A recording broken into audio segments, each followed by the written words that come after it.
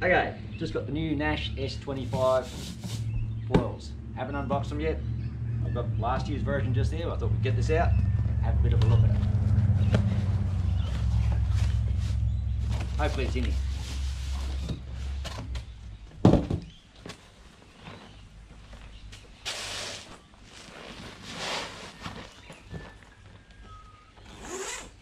Nice heavy duty bag, similar to last year's, not too different so far.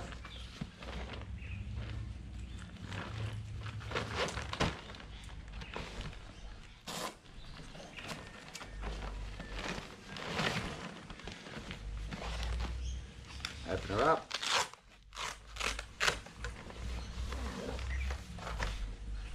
We've got the new wing. First thing you notice when you get it out, similar sort of shape and size. Doesn't appear to be exactly the same, but a lot lighter. We can actually stick a pair of scales on that. We just did. We're coming in just under a kilo and about 1.5 kilos. So it's a significant amount when you're talking about that. Looks pretty good. We'll put that one there. This on the side.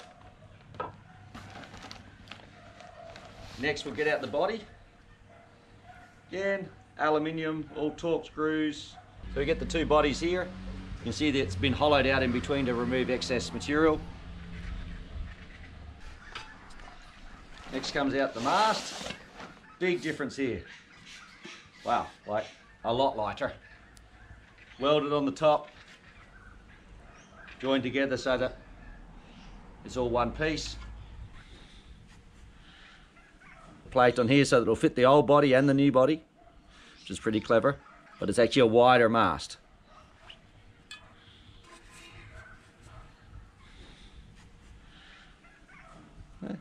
We put it next to the other one, you can see quite a bit wider. It is a lot lighter.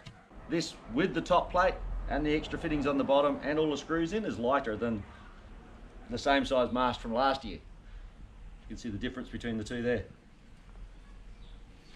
Putting that down there again. In a second we'll put the whole lot together and then we'll weigh it all together and be able to tell you what the difference is that way. Get in here. Rear wing again. Same sort of size we had last year, but again, a lot lighter than we had last year. Different colouring.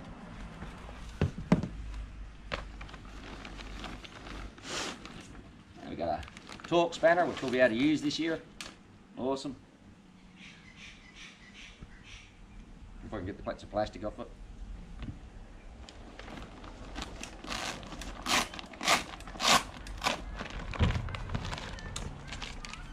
Bolts and screws to go onto your board.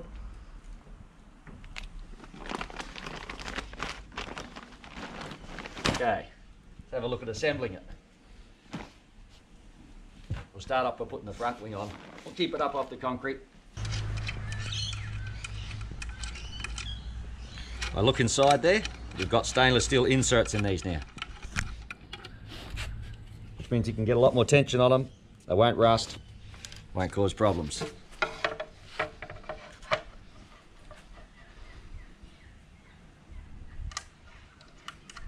Once I've assembled all this, I will take these all apart and put a bit of never sees on all these screws, because I always do if they're going in the water in any case. I'll use a bit of Tef gel.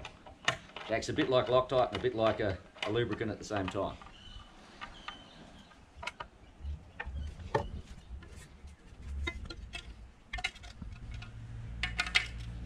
So this mast is supposed to be 50% stiffer, was what they were claiming. It's a lot lighter, which they also were claiming, so should definitely be an improvement. You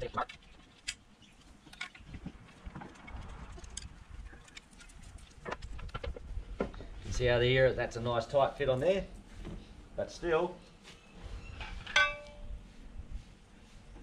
should fit the old ones as well. Yeah, still fits the old ones too. Extra reinforcing so that it's not going to have movement in there, this whole shaping. And so when you got it on there, it's a lot tighter fit, no longer moving around in the channel so much.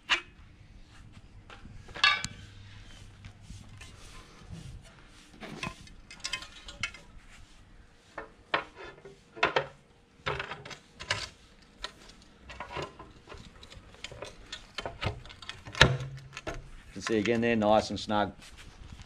fits on there. Even without the screws, it's a lot tighter than it was.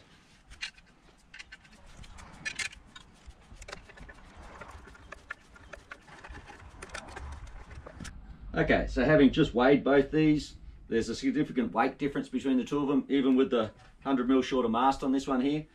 This one we're looking at just under 5, and this one we're looking at just under 4, 3.8, 3.9 kilos. It actually doesn't sound like much, but it is like, what, 20% at least when you're talking about that. And you can really, it's noticeable when you pick it up. The other thing that's noticeable is this is really rigid and tight. This one's pretty good, but it's still got a bit of movement just there. You had to really make certain with these that you tightened everything up, whereas this one I've just banged together, honestly, and it doesn't seem to have any movement in it at all, so very impressive. You can see that one, there's like a little teeny bit of movement in that, and that's pretty tight, as it was out the water. And this one here, there's pretty much no movement at all, and I haven't really tightened it up. I haven't put any, all I've done is just put it together. So, it feels really good. Can't wait to give it a go now.